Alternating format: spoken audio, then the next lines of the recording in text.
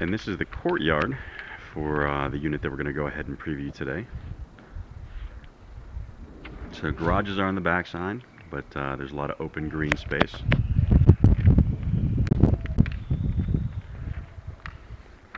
So this unit, this whole thing was built in 2005. This unit that we're going to look at is 1,350 square feet. It's a 3-bedroom, 2.5 bath. So as we walk in, you can see that living room has got high ceilings, lots of windows. So someone still lives here, but it's a short sale, so we're going to be able to see how this one is staged. So kitchen's over there, dining area.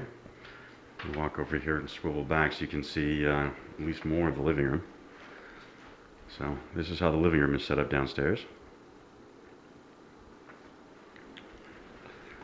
There you go. Nice large cabinet that runs under the stairs. So we've got our kitchen, island. There you go. There's our downstairs bathroom, pedestal sink. Let's take a walk in the garage. So this one comes with a 2-car garage.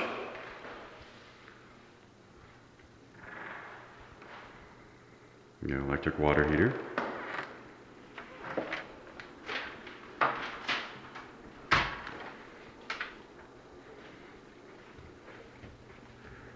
So carpet looks like it's in decent shape. There's just a few different marks and nicks on the walls. So a little bit better than some of the bank owns that we've seen. Go to the left at the top of the stairs. This is our first bedroom. Let's go ahead and get you an idea of the size of this. So regular sliding door closet.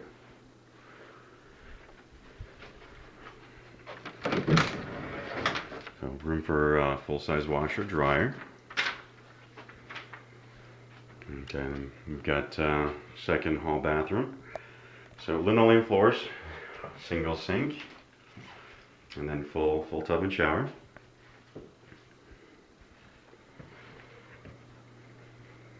Okay, and then second upstairs bedroom. So moderate closet. Looks like this one's actually being used as like more of an office right now. And then as we go to the master, so a little bit wider hallway here. And here's the master bedroom.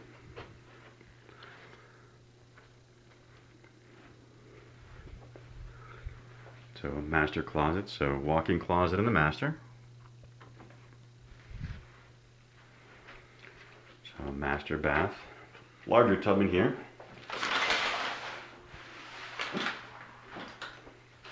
So single sink, there you go. Toilet's actually in its own little room. And let's just take a look, see what the balcony has.